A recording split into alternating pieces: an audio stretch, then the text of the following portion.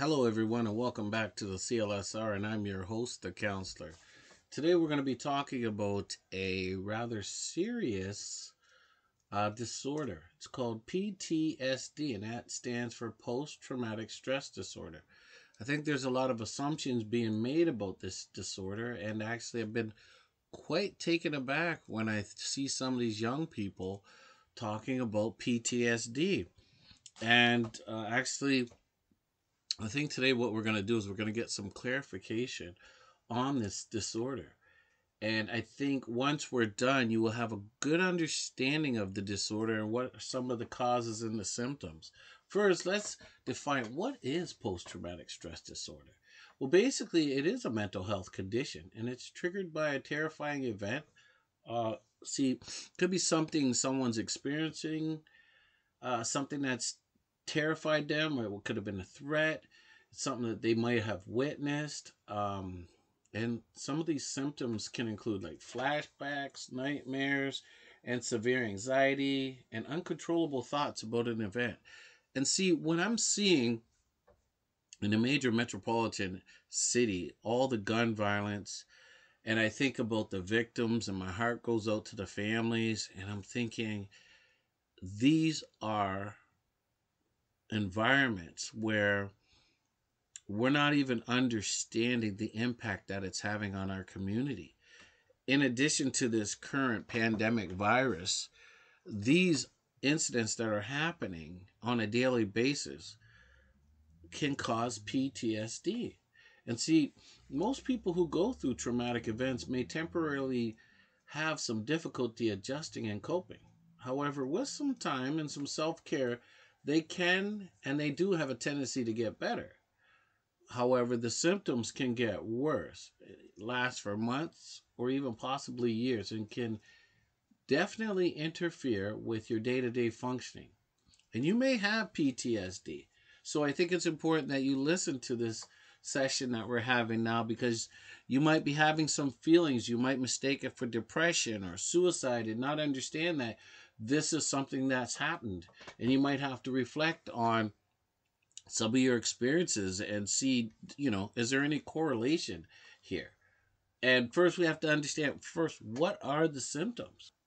We need to be acutely aware that some of the PTSD symptoms may start within a month of a traumatic event, but it could also be showing up even after a year of an event.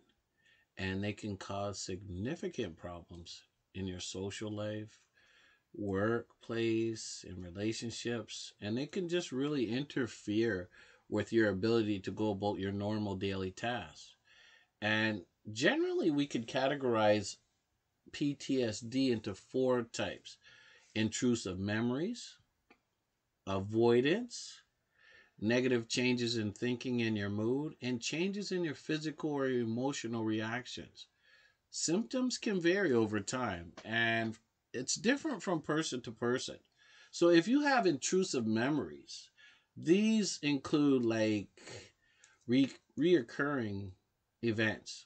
So recurrent, unwanted, distressing memories of a traumatic event. Reliving this event as if it were happening again. Like it's almost like flashbacks. And then you have those upsetting dreams or nightmares about that event.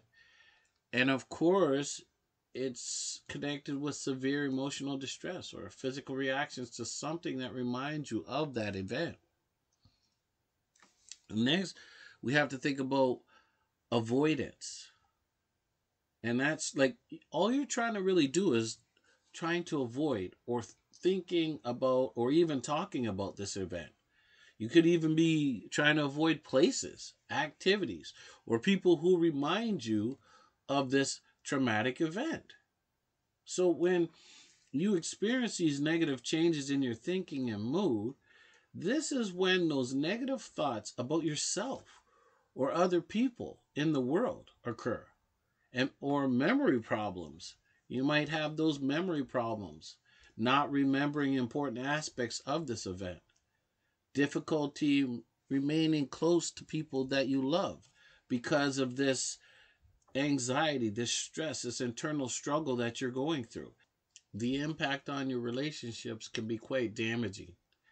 You'd be feeling detached from families and friends, just a lack of interest in your activities that you once enjoyed. And you could even have some difficulty experiencing positive emotions, sometimes leaving you feeling emotionally numb. It's just like you don't even feel like yourself anymore. It changes you. You start to morph into somebody you don't even recognize at times, right? Changes in your physical and your emotional reactions.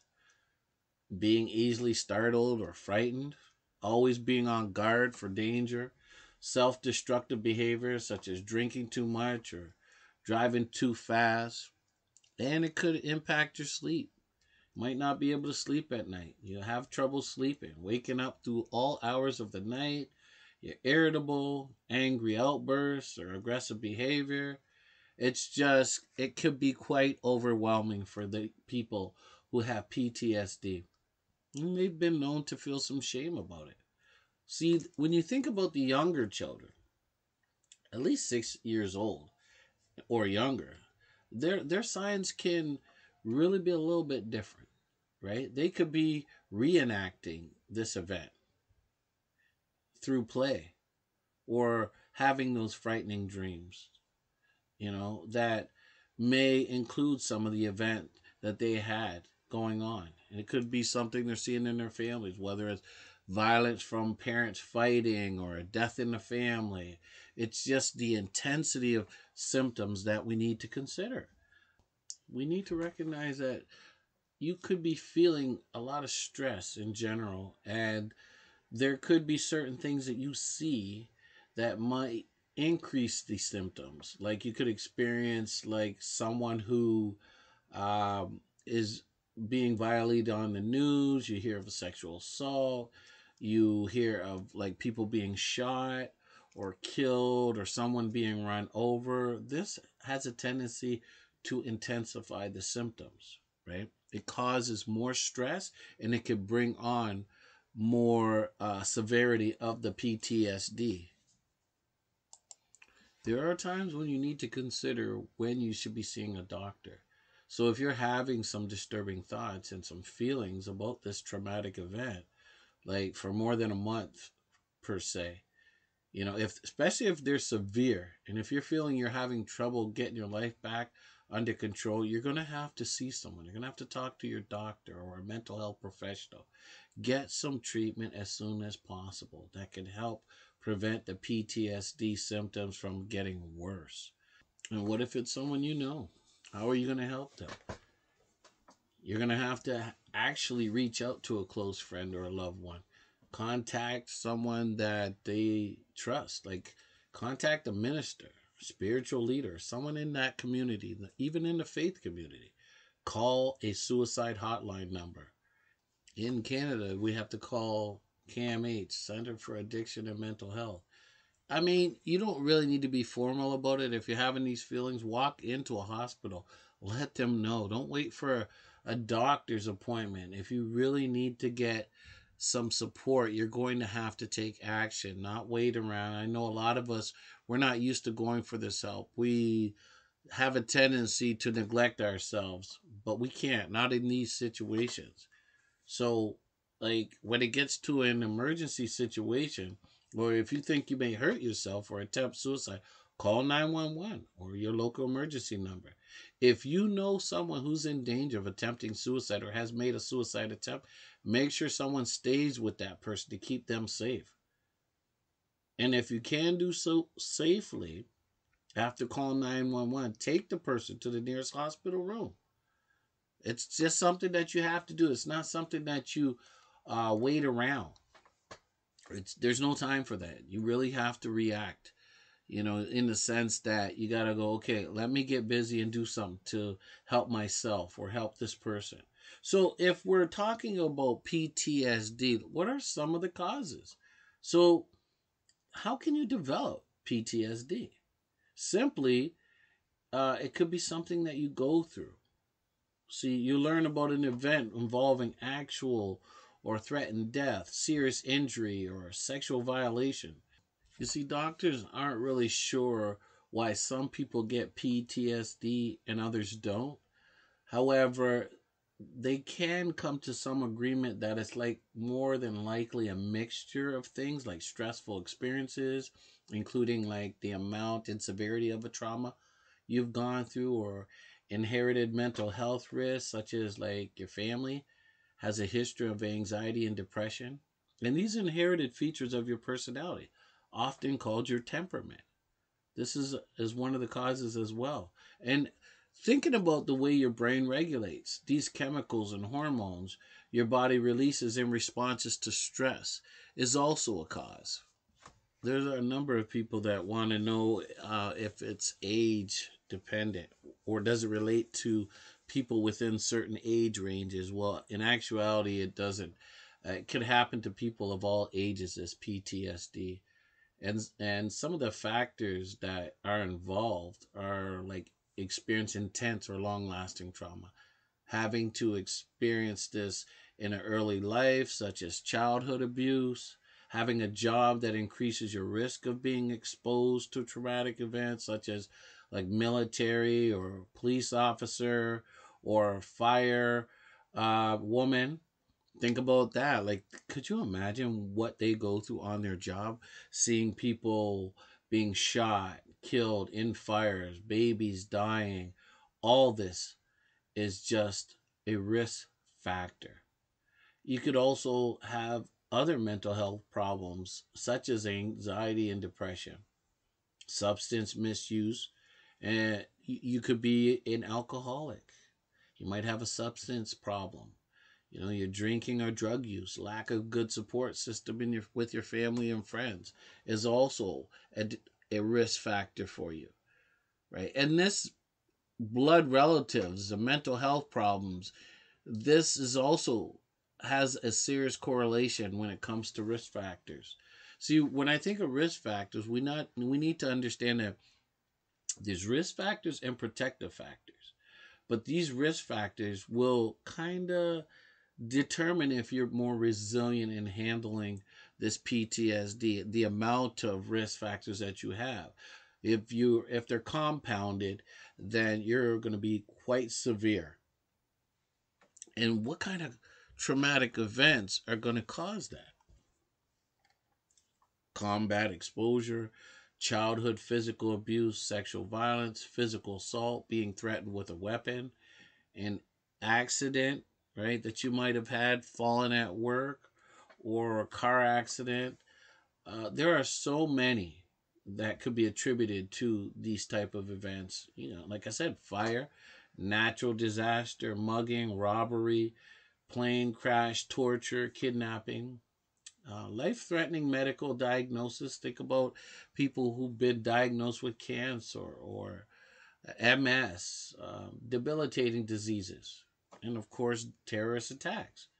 You think of, for example, 9/11. What about the fallout from that? People think, oh, just the number of people that died. That's one thing. But what about the fallout from that? The people who've been highly affected. It's just changed their lives, these events. They're so traumatic, right? And they obviously are going through some serious complications. And sometimes we don't really see it. See, post traumatic stress disorder can disrupt your whole life, your job, your relationships, your health, your enjoyment of everyday activities. Just having this can cause some depression and anxiety, issues with drug use, eating disorders, suicidal thoughts and actions. All of these are common reactions to trauma. However, the majority of people exposed to trauma do not develop long term post traumatic stress disorder. It's really important that you get some help. Getting help in a timely manner can prevent normal stress reactions from getting worse and developing actually into the PTSD. This may mean like turning to your family and friends who will listen and maybe offer you some comfort and support, as well as seeking out that mental health professional for a brief course or therapy. Some people find it helpful to turn to the faith in the community. Any way that they can find help, I strongly recommend that you do, because it is quite serious. However, a lot of the times people tend to think it's just going to be forever, long term, and they can't see their way out. Well, That's not really true. A lot of the cases are dealt with over a certain period of time, and there's some rather effective strategies that this thing could go away. And we do need to understand that with the appropriate treatment, it can dissipate for sure. There are definitely effective treatments out there. And I think now more than ever, it's important that we understand a little bit about diagnosis. So, to diagnose most traumatic stress disorders, your doctor is most likely going to, number one, perform a physical exam to check for your medical problems that may be causing your symptoms. Number two, they're going to do a psychological evaluation, and this often includes a discussion of your signs, symptoms, and the events that may have occurred or led up to them. And number three, they're going to use the criteria outlined in the DSM-V, which is the Diagnostic Statistical Manual. It's basically, that's what the doctors use. It's the American Psychiatric Association. That's what is a resource that they use to basically diagnose some of these disorders. They look it up, and they, they compare some of these symptoms to what you're giving them in this resource, and then they come up with this diagnosis. Uh, Diagnosis of the PTSD requires exposure to an event that involved the actual or possible threat of death, violence, or serious injury. Your exposure can happen in one or more of the following ways. Like, you could be directly experiencing the traumatic event, you could have witnessed it in person, this event. You could have learned someone close to you had been threatened by a traumatic event. Think about a young person whose parents were threatened or beaten or were constantly being threatened by someone. They could be seriously experiencing some of these symptoms. First responders are very well known in the profession to experience a lot of traumatic events, being on scenes, EMS workers, hospital workers. They're always dealing with some sort of event. And this accumulation could really cause these stresses and anxieties and some of these symptoms. You may have PTSD if the problems you experience after this exposure continues for more than that month. And the treatment, it's it varies, right? It can help you regain a sense of control over your life. And the primary treatment is psychotherapy. And that could include medication, a combination of, right? Treatments with the medication, or it could just be treatments that teach you skills to address these symptoms, help you think better about yourself, others in the world. You learn new ways to cope if any of these symptoms arise again, like if you start having these feelings again. It is quite normal that you can have these feelings again, and just know that you don't have to handle this burden of PTSD on your own. When it comes to psychotherapy, just know that there are several types of psychotherapy. Talk therapy may be used to treat children and adults with PTSD, cognitive therapy, and this is a type of talk therapy, right, which helps you recognize the ways of thinking, cognitive patterns that are keeping you stuck, like making you think of these negative beliefs about yourselves and the risk of traumatic things that could happen again. Like for PTSD, cognitive therapy, that is one of the most commonly used treatments for PTSD, along with exposure therapy, right? Think of people who have these events happen, and sometimes therapists have to recommend that these people expose themselves a little bit so that they can gradually get over or work past it or get through it. And then you also have exposure therapy, and this is when you learn to safely face both the situations and the memories that you find frightening. You can learn to cope with them effectively. See, exposure therapy can be particularly helpful for flashbacks and nightmares. This uses virtual reality programs that allow you to re-enter the setting in which you experienced trauma. And then you have the eye movement desensitization and reprocessing therapy, and it's otherwise known as the EMDR. And this combines exposure therapy with a series of guided eye movements that help you process traumatic memories and change how you react to them. See, your therapist can help you develop stress management skills to help you better handle some of these stressful situations. You'll learn to cope better in your life. See, all these approaches can help you gain control, and you don't have to do it alone. I mean, you may try individual therapy or group therapy or both if you feel it's going to help you. If you have a family member that is willing to support you, I strongly suggest that you enlist their help. One thing you do need to be mindful of some of the medications that psychotherapist or your doctor may recommend. There are several types of medications that can help improve symptoms of PTSD. Think about antidepressants. These medications can help symptoms of depression and anxiety, and they can also help improve sleep problems and concentration, like selective serotonin reuptake inhibitor, which is known as the SSRI medications, Zoloft, Paxil, and these are approved by Health Canada for use with PTSD.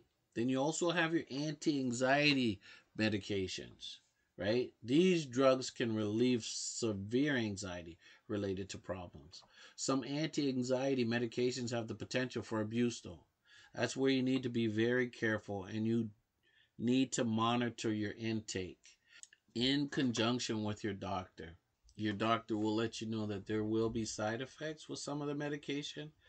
Depending on your situation, you may see some improvement in the mood, but there will be some side effects that you may experience in the first few weeks. Just be open and upfront with your doctor about how you're feeling and if you're feeling any side effects at all. You may need to try more than one or a combination of medication. Your doctor may need to adjust your dosage and your schedule before finding the right medication that works for you. There are ways that you can find some support and actions that you can actually take to help you with PTSD. I'd like to recommend for support that you follow your treatment plan. Although it may take a while to feel the benefits of therapy or medications, treatment definitely can be effective, and most people do recover. Remind yourself that it takes some time. Follow your treatment plan and routinely communicate with your mental health professional. And this will help you move forward.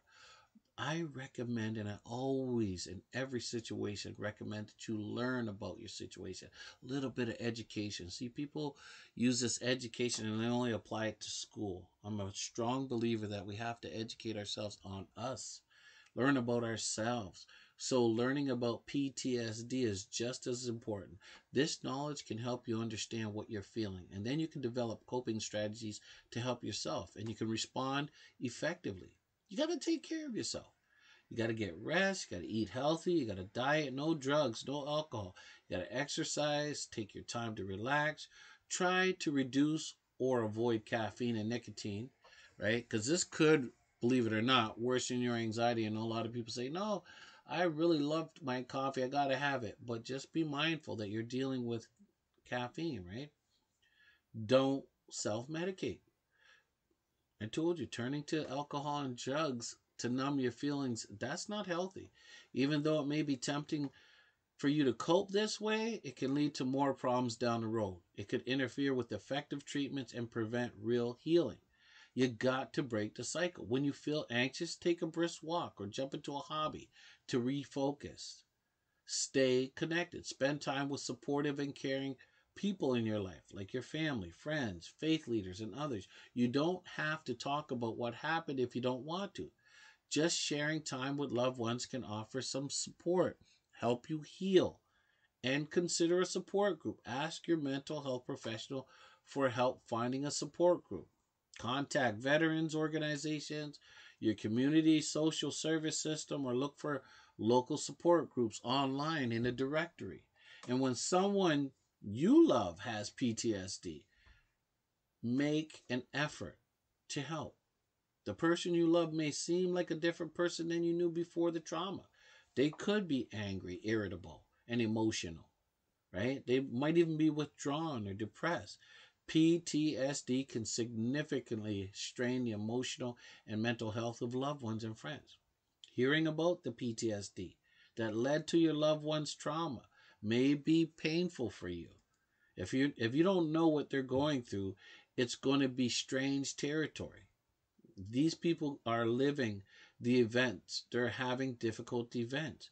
You may find yourself avoiding them because you don't want to talk about it. They might be feeling hopeless, but they need somebody, and you might be there for them.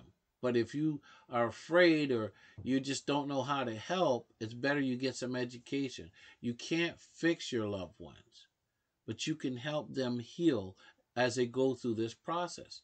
Remember that you can't change someone, but there are things that you can do. You can learn about it. If it's strange territory to you, the best thing you can do is just learn about this disorder. This can help you understand what your loved one is going through. Recognize that avoidance and withdrawal are part of this disorder. If your loved one resists your help, allow space. Let your loved one know that you're available when he wants it or she wants it or she's ready to accept it, right? Offer to attend medical appointments. If your loved one is willing to attend appointments, that's a great thing. This will help them understand what they're going through, and it would also help you understand. You have to be willing to listen. Let your loved one know that you're willing to listen, but you have to understand if he or she doesn't want to talk, don't try to force it. Don't. It's a traumatic event. Until they're ready, do not force it. Encourage participation, like plan opportunities for activities with family and friends. Celebrate good times. Make your own health a priority. How are you going to take care of somebody else if you can't take care of yourself? If you're actually with somebody who's going through PTSD, you shouldn't be engaging in all these negative behaviors like excessive drugs and drinking. They're just negative influencers, and these people are picking up. They're trying to reach out to cope, and then they're seeing all this negativity out there, so it's not helping them at all. It's actually hurting them because they're going to pick it up to cope when they don't need. That's the last thing that they need. So you have to make your own health a priority, right? Doing activities that help you recharge, and seek help if you need it. If you have difficulty coping, talk with your doctor. They may refer you to a therapist who can help you work through this stress, right? And stay safe. Above all else, stay safe. Plan a safe place for yourself and your children if need be. See, if you're at that point where you've actually made a conscious decision to actually take some action, you have to prepare for your appointment, especially if you think you have PTSD. See, a lot of people don't know because it's thrown around these terms and there's symptoms, and sometimes we can't put our finger on exactly what it is. But if you need to get assessed, please do that. Even if you're unsure, it's better to be safe than sorry. So there are ways that you can prepare for your appointment. And I really suggest that you take a trusted family member or friend along with you if possible, because it can be difficult to remember all the information that they're going to be giving you, right? So before you make the appointment, I really suggest that you make a list of any symptoms you've been experiencing, for how long, any personal information, like especially events or experiences, even in your distant past, that made you feel intense fear, you were helpless, you had some scary events or things happening. It will help your doctor to know if there are memories you can't directly access without feeling an overwhelming need to push them out of your mind.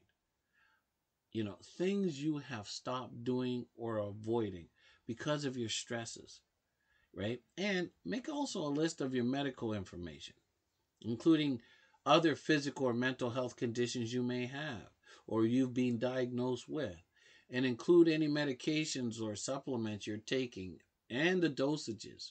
And be prepared with questions to ask so that you can make the most of your appointment. Try to keep it very basic. No multi-layered questions. Let them answer one at a time. So try to keep them as simple as you can. Like, what do you believe is causing my symptoms? Are there any other possible causes? How will you determine my diagnosis? Is my condition likely temporary or long term? What treatments do you recommend for this disorder? I have other health problems. How best can I manage these together with PTSD? How soon do you expect my symptoms to improve? Does PTSD increase my risk of other mental health problems? Do you recommend any changes at home, work, or school to encourage recovery? Would it help my recovery to tell my teachers or coworkers about my diagnosis? Are there any printed materials in PTSD that I can have? What websites do you recommend? Do not hesitate to ask whatever is on your mind. There's no such thing as dumb questions. Trust me. You just need to know what to expect from your doctor. And your doctor is more likely to ask you a number of questions. So try as much as you can to be prepared. Be ready to answer them, to reserve time, to go over any points you want to focus on. And there are things that they might ask you might not be comfortable with. But I'm pretty sure some of those questions may include, like, what symptoms are concerning to you or your loved ones? When did you or your loved ones first notice your symptoms? Have you ever experienced or witnessed a traumatic event? Do you have disturbing thoughts, memories, nightmares, or trauma that you've experienced? And do you avoid certain people, places, or situations that remind you of this event? Have you been having any problems at school, work, or in your personal relationship? Or have you thought of harming yourself or others? Do you drink alcohol or use recreational drugs? And how often? Have you been treated for other psychiatric symptoms or mental illness in the past? And if you say yes, what type of therapy was most helpful that you had engaged in the past? There will be discussions on some other symptoms related to PTSD, like constantly worrying. You might have a hard time concentrating, getting angry easily, having trouble falling asleep or staying asleep, fearing that someone will harm you. And there are times when you might have sudden attacks of dizziness, fast heartbeat, or shortness of breath, having fears of dying. See, different people from different cultures and different ages have often the same PTSD symptoms, which include these feelings of something always is going to happen. Like, people who've been through this life-threatening events may stay on high alert. These people feel tense most of the time. They react as though there's a danger. And even when there is no danger, they still have these reactions. Their bodies react this way to make sure that they won't miss any signs that such an event may occur again. People with PTSD are not able to control feelings of wanting to, they just want to run away. They want to defend themselves, right? They want to be prepared for something terrible or painful that may be happening. That is quite common. I mean, this disorder can greatly affect your health problems, right? Other problems often come with PTSD. Like when people do get depressed, some people do get dizzy and they have this chest pain, stomach problems, they get sick often. You know, I told you about the alcohol or drug use. They try to cope. Can become a serious problem, actually creeping into our relationships. These symptoms of PTSD can make it hard to get along with people. This can lead to problems with family, friends, and coworkers. When a person constantly worries or feels guilty, has poor sleep patterns, uses drugs or alcohol, or has no feelings, these are issues that can strain relationship. It's hard to be with a person who seems to get angry for no reason or who often gets into bad moods. It's also hard to be with a person who will not go out or take in social events.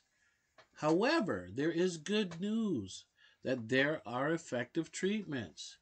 And if you're getting help, it's wonderful, right? It's wonderful for you to get it. We've talked about the counseling and the therapy. We talked about the medication.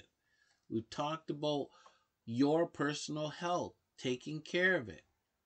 And as long as you know where you could try to get some help, you will be in a much better position in coping with it. And remember, it could be a thought that you're going to go through over a period of time, but with the right supports in place, you're going to be fine, right? It's so important that you understand that. Well, I'd like to say that we've had a good conversation today. It's been very informative. And for all those people who may think that they show some of the signs of PTSD, what I could strongly recommend is that you at least get yourself checked out, go for some support, try to get some people in your family or friends involved. Do not be ashamed at all. Talk about it. You may not be comfortable talking about that traumatic event. However, it is so important for you to be able to communicate your emotions and your feelings and some of your experiences that you may go through. And I want to talk about, if you're a supportive person, you're supporting someone with PTSD, please be empathetic and try to understand that they the individuals are going through a lot and they're going to need your support. They don't need your judgment. They don't need you to run away from them. They need support and they need a good listener. And what everyone else is saying, you don't need to be worried about. What you do need to do is take on the role of a supportive person and make sure that you're showing that you care. You're there for the individual. You're not trying to fix them, you're trying to support them. Don't judge them. That's one of the best things you could do, is not judge. You're going to need to take care of yourself, your health, because that's how you're going to be able to support them, and educate yourself as much as you can about the disorder, right? And if you have to take some time to support someone, please do that, because it's imperative that you understand the levels to which this severity could go to, based on, compounded stressors that are in the person's life or in your life. Just be mindful that there are risk factors that need to be considered. So we've covered a lot of great information, and I want you to take care of yourself, love yourself, and understand that you're going to go through it, and reach out, call 911 in the worst case scenario where you feel that you just have to get out there. Do not try to stress which agency, whatever. The more you take care of yourself, and remember, you are not alone. There is so much going on in this world that can impact all of us. There's so many things that can impact us as human beings, that we have to get over these biases, these stereotypes, and these old traditional ways of handling our problems, or our issues. The best way we can do is just being open as we can to treatment and support, and make sure that you understand you are not alone. So, I want to say thank you to all my listeners. Please, if you have someone that's going through this experience, please, if anything that you could do, make sure that you try to support them. Don't force them.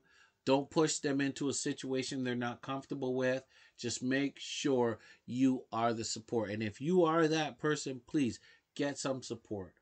All these strategies that I talked about, if you don't even implement them, like listing or having prepared questions, that's okay, as long as you go in and take care of yourself. So, everyone, please be like the wise old bird and spread the word. That's how we get through. We support each other, and we actually understand when we need help, we go for it.